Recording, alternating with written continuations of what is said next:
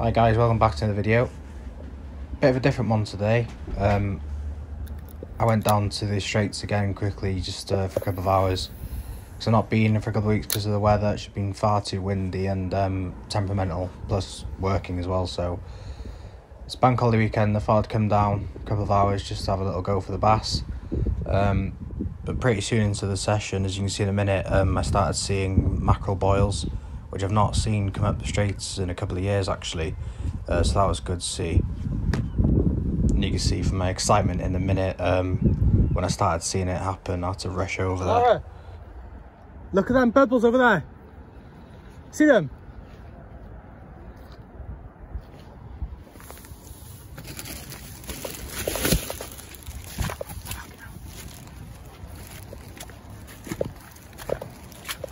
It's either bass or mackerel hitting bait over there now. Did you see the splashing?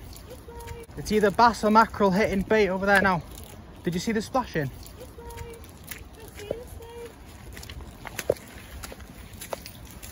I've not seen this in a couple of years.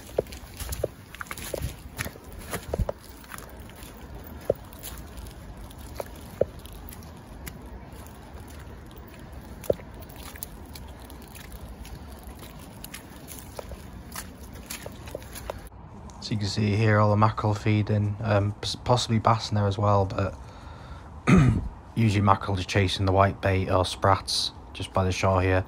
So I had to get into casting range with the Savage Gear Seeker, and quite quickly I was in.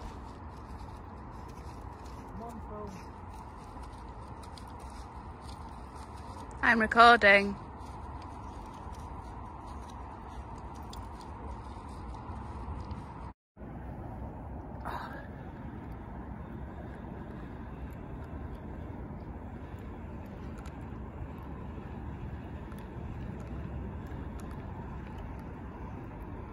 Here he comes.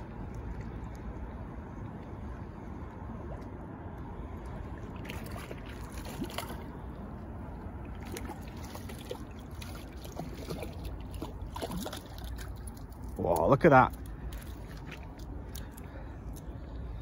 Whoa.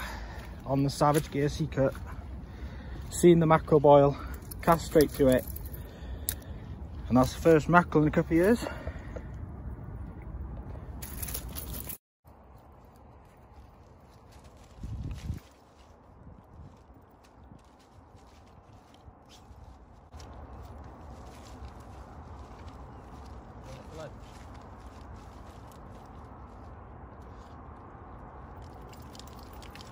No, if you lose him.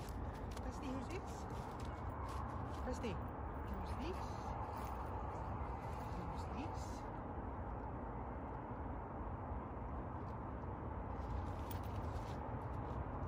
Come here.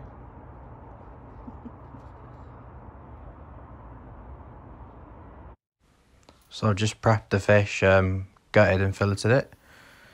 Key to that is a very sharp knife. It makes the job so much easier.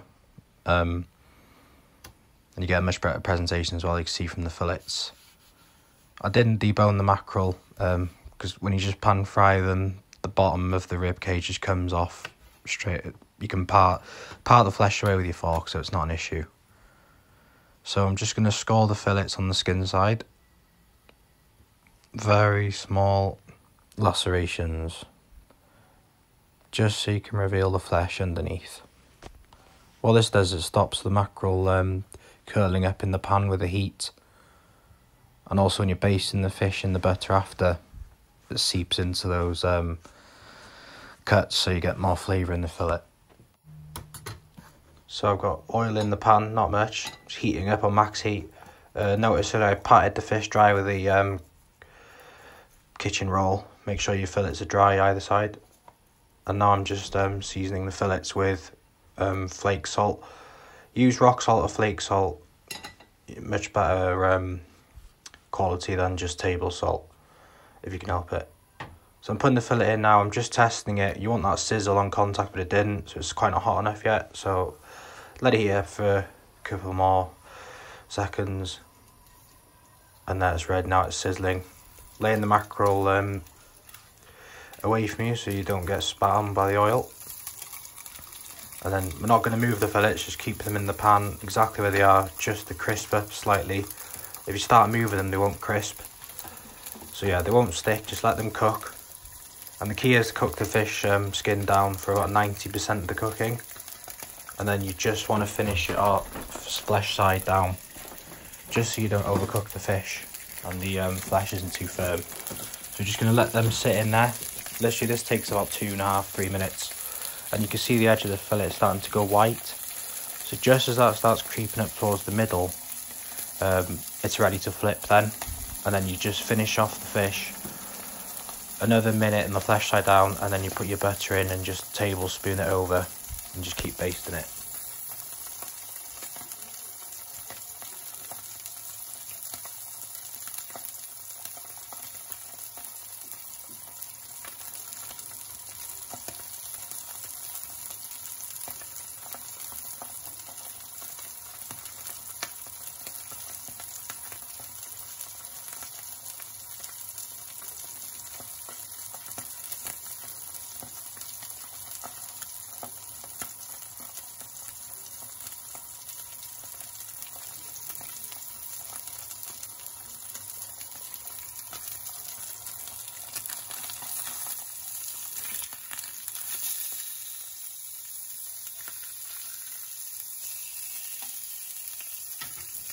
And when you have fish as fresh as this, an hour out the sea, the taste is amazing. You don't have to do anything to it, just simply cook it like I'm doing here, or you could grill it.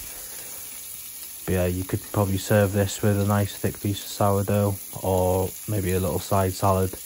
But I'm just showing you here how I cook the fillets, so simply. And this is probably all done in under 4 or 5 minutes, as well as filleting and gutting the fish, so it's lunch very quickly, and to the highest quality as well. Organic mackerel, fresh out the sea, just can't beat it. Well, I hope you enjoyed that video, guys. Bit of a different one, my first ever catch and cook video.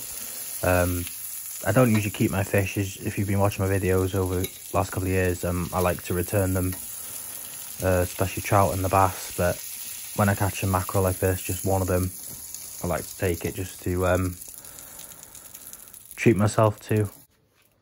Just going to show you here, guys, how easy it is to part the flesh away. It's perfectly cooked, still really moist, and absolutely lovely. Please like and subscribe if you enjoy the video, and hopefully I'll bring some more like this. Alright, cheers, bye.